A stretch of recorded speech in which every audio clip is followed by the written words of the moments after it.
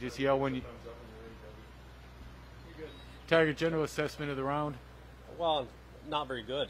I three-putted 2 holes early, and whatever kind of momentum that I was going to create, I stifled that early and fought it the rest of the day. But 4 of the last 5 full swings you had off the tee ended up one-handed. Are you physically sound? Is something bothering you?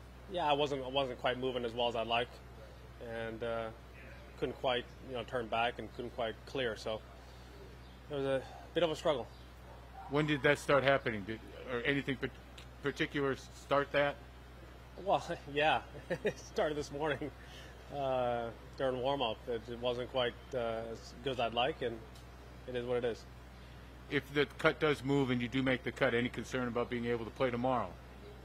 I would like to have the opportunity to play tomorrow, and hopefully that the cut will fall one more, and I'll have that opportunity. Was there something out there that you were happy with? Well, I finished birdie par. I mean, that's probably the only positive to it today.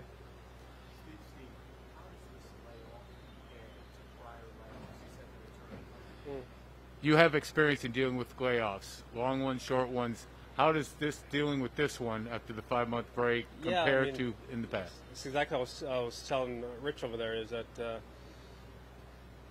basically most of my layoffs in my career has been because of surgeries. And so this is a forced layoff for all of us. This is different than my past layoffs, but this is a new world we're living in.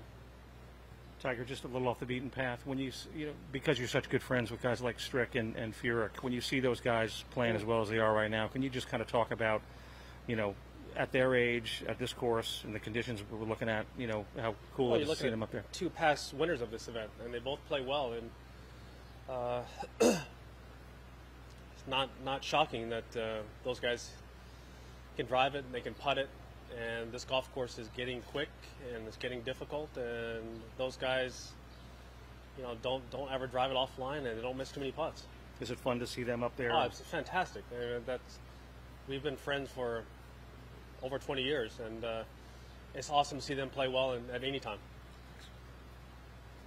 Tiger, I'm curious, does that happen very often, that you wake up and your back's okay and you feel loose, but during the warm-up something goes wrong? Yeah, it does. I mean, how often, how common is that? Well, the last 4 or 5 years have been difficult, as I've gone through procedures and have tried to come back. So you never know exactly what you're going to have each day? It's going to happen more times than not. Thanks. So you talk about the physical strain, your back and all that. Have you noticed any fatigue over the last couple of years? Is it harder to just have that energy, or are you at the same level you've always been in terms of being tired or fatigued while you play? Well, I don't have the same type of stamina as I used to have, that's for sure.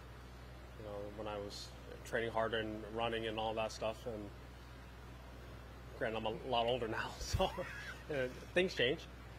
They evolve, and but it is what it is. Energy is, you try and suck it up as best you can and get through it. How are you doing with aging? Is it just it's a challenge? Aging is not fun. Early on in my career, I thought it was fantastic because I was getting better and better and better, and now I'm just trying to hold on. Thank you. Thanks, Tiger. How would you define the term grinder, and do you consider yourself one? I think that anyone who fights all day, I think that's, the guys that have typically been grinders, guys that don't ever want to make bogey. Do you consider yourself one? Always have. Always have. Thank you. Yep. Which way?